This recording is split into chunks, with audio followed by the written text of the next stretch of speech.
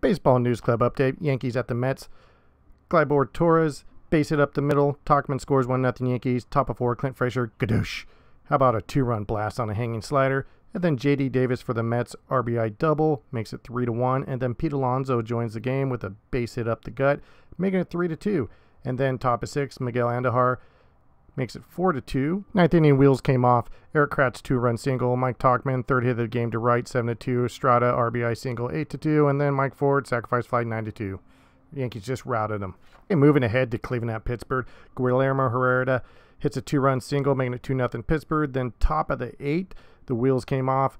Kyle Crick gave up to Christian Arroyo a 3-run double, making it 3-3. Then top of the 8th for Cleveland, Yu Chang gets a RBI double, 4-3 Cleveland. Then top of 9, Greg Allen forces in another run, making it 5-3. Cleveland wins 5-3.